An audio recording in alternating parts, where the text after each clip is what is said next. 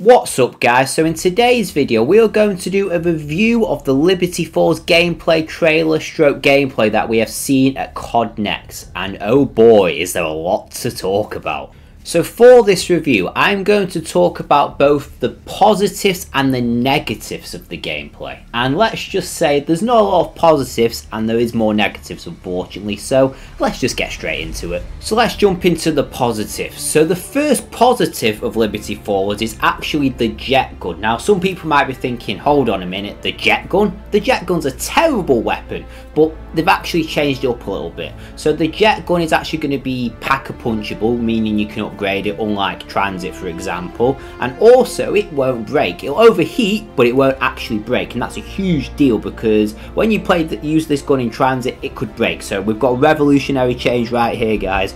Good job Treyarch. And guess what guys, we've got an exclusive enemy to this map that we've definitely not seen before, and that is the Abomination. And yes, we have seen the Abomination before, and to be fair it's pretty good that they've added that to the map and it's not on Terminus, but this is the only exclusive enemy that's on the map, and we're going to discuss that a bit more later of course, but it is pretty good that it's there to be fair. Changes it up just that little bit, just that little bit. And my next point, and this is probably the most important point in terms of the positives, it actually looks like a decent casual experience. Now I know it's not got the crazy zombie atmosphere, even though that would be very helpful of course, again that'll be discussed later in the video. But in the grand scheme of things, it does look very simple to just jump into and have a fun time with your friends. Looks like it's going to be one of those maps you can easily just get to the high rounds on or get the camos, etc. And Treyarch did exclusively say this would be more of a casual experience, which we all kind of knew I guess to an extent. They did make it kind of clear. But that's good in a way because that means people that are new to the mode can jump into it without fear of getting lost and confused. It's just an easy jump in the game, shoot some zombies, job done. And to be fair, it does that well from what I can see on these gameplay trailers and gameplays I've seen. And my final positive is actually to do with the traps, and this trap with the whole superhero lady in the comic book store, I think it is, with the laser beam thing, looks pretty cool. Traps look alright. Not much else to say really other than good job on the traps Treyarch, you're doing great. Now let's move on to the negative side, because you probably already feel this way a lot more compared to the positives anyway. I just wanted to get them out of the way to show that there is a little bit of positivity in this map, but we need to cover these negatives as well. Let's point out the elephant in the room, and that is the fact that this literally is a multiplayer map. It not only looks like a multiplayer map, it is a multiplayer map, and that's not great in my opinion. Now I know they've said it's a casual experience, it's going to be a small map, blah de blah de blah, that's what they said anyway.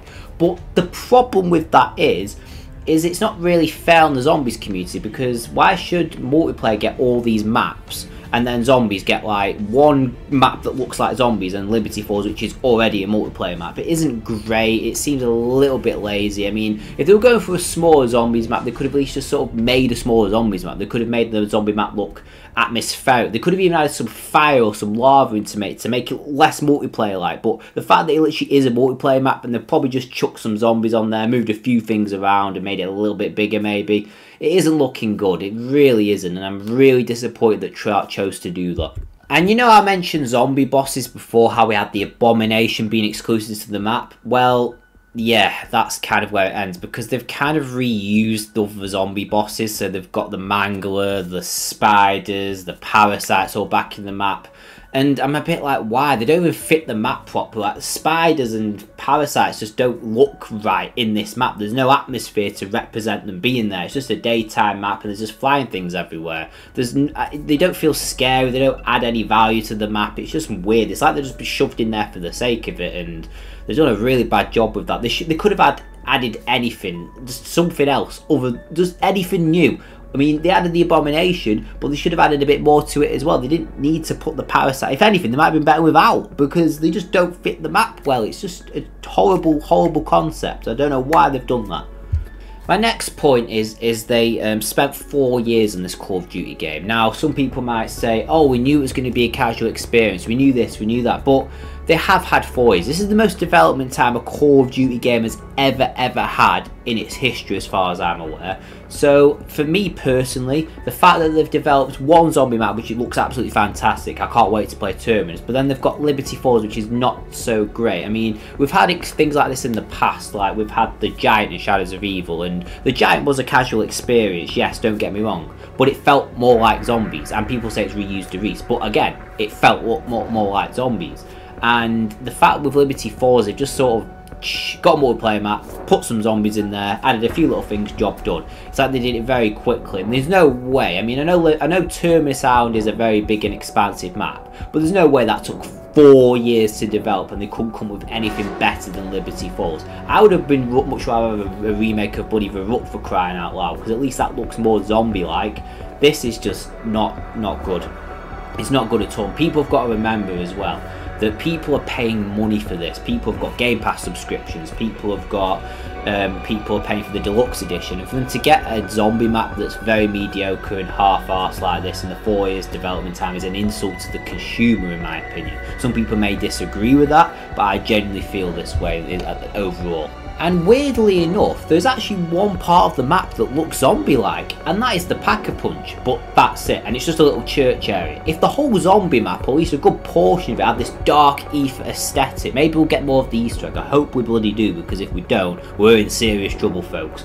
So the map looks, in the church, it's like, I can't even describe it, it looks really cool, it's like dark ether, like I just mentioned. But then, like, the rest of the map's just sunshine and roses, like, there's not an apocalypse, it's like everyday life almost. It's just a bit dead and flat, it's not looking too great, and it's just weird how they've chose the Pack-a-Punch of all areas to look cool and the rest of the map to look crap. Makes no sense.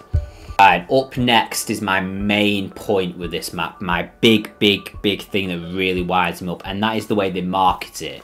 So they kept this map a secret, more or less, or they didn't give us much information other than they said it was going to be a casual experience. And when you do things like that, the consumer's going to get hyped up naturally, because they think, why are they hiding it? What's going on? And then they show us the gameplay and release trailers and all the rest of it from all these YouTubers and stuff, and you go, I've just been hyped up for this, because Terminus was fantastic. They really hyped that up. It looks amazing and all the rest of it. Then they keep Liberty Falls a secret, literally a secret. Everything was a secret apart from like a little bit of a teaser, and they made the tease look really cool as well. The tease looks cooler than the actual trailer does. It's bizarre. And when you do that to a consumer, they're going to have high expectations. Naturally, if you're keeping it a secret, and then you hype it up to be this massive thing almost, when it really isn't. And I know I keep saying, they say casual experience, but they're probably expecting a casual experience with a bit of a zombie atmosphere to it, and the map looking half decent, and not just some thrown together multiplayer map. It's simple as that. The marketing team have done a terrible job. They've really let the player base down. Also, when it comes to Liberty Falls, it does look bit too easy. And I mean, I know it's a casual map, but it looks easy to the point of like you have to be pretty stupid not to like know how to do anything. It's unbelievable. Like the open space is looking like you can train literally anywhere in the map, give or take. And there's probably loads of places to camp as well. Maybe it does get harder in the higher rounds, I've got no clue, but from what I'm seeing, it looks a bit too casual to the point where there's like no challenge to it. And that may turn people off. It might be a good thing, but it might also be a bad thing. And I know I said it's a good thing as well, but it's also a negative at the same time, because if it's too easy, people might go, well, this is a bit boring, no challenge, and never play the map again.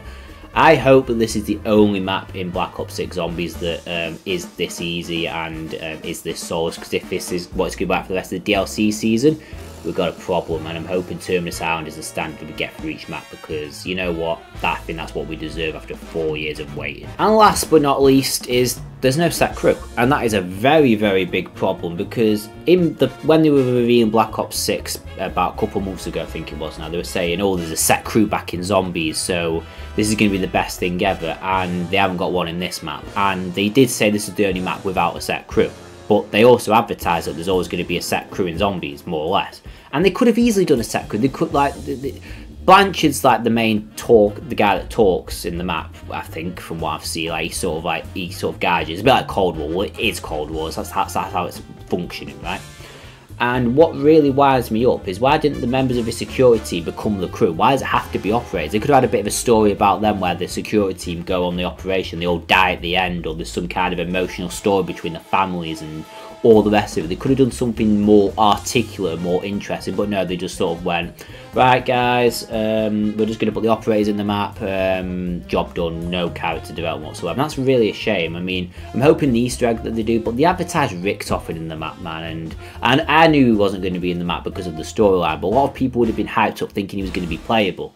I mean, I'm assuming the Easter egg's to free him or something, but the way they set it up was wrong. They made the story trailer look amazing. They've hyped it up way too much, and with no set crew on top of it, it's probably deflated a lot of people. And I'm not saying Black Ops 6 Zombies is going to be bad. I'm really not. I think Terminus looks good, and I'm looking forward to playing it, and I'm quite excited for that. But the fact that we've been waiting for 4 years, people spend a lot of money on these games, and you get a map like Liberty Falls, it's a bit like half-baked and unfair on the consumer on so many levels, and this needs to change because I feel like people pay so much money these days, people working really hard. There's cost of living crisis all over the world, and when you get half-baked games like this, whether it's a COD Zombies game or the newest FIFA game, what's called FC now, and they just sort of shove it all together, charge you 70, 80 pounds or dollars or whatever. It's not fair. Like, people work to play these games, and if you're not going to deliver on what you promise, I just don't think it's right. I really don't think it's right. But anyway, guys, that is it for today's video. There, my thoughts and feelings, not only on that game, but on that map, but it seems to be on the whole industry as a whole. But don't forget to like, comment, and subscribe, and I'll see you guys in the next video. Peace out.